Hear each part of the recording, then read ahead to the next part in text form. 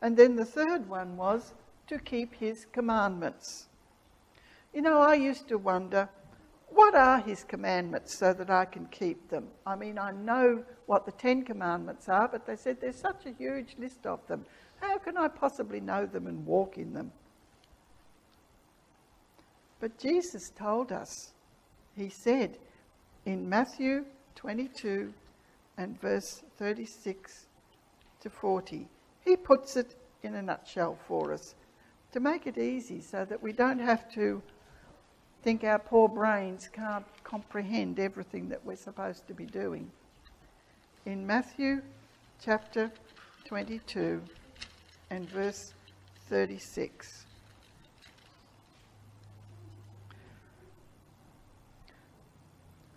He was asked this question, "Teacher, which is the greatest commandment in the law?"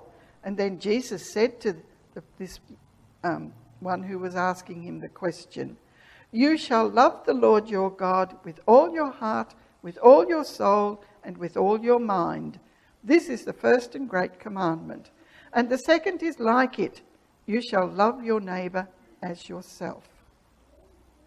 On these 2 commandments hang all the law and the prophets." It begins with loving God with all of our being. And to me it's like a circle. God is love and he loves us. And we love him because he loves us. And it goes round and round and round. Yeah.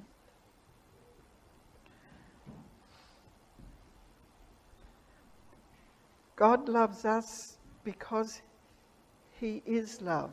And we love him because we desire to be like him and to do what pleases him.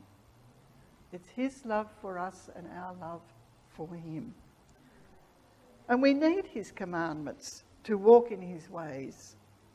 How can you walk in his ways if you don't know what his ways are? Jesus knew, and he's our example to follow.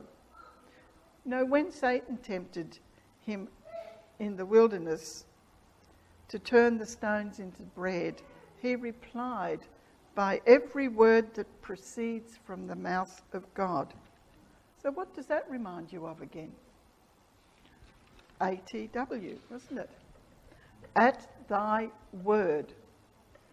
Jesus knew the word. But Jesus is the living word, and he also knew the written word. And in a time of great trial, he was able to walk in the way of the Lord because he knew the commandments of the Lord. You know, we're so blessed to freely have multiple copies of his written word. So why should I know his commandments? Why is it important to know them? Well, the more we read and absorb it, the more our love for the author will grow. And the greater will be our desire to walk in his ways. That is, to keep his commandments.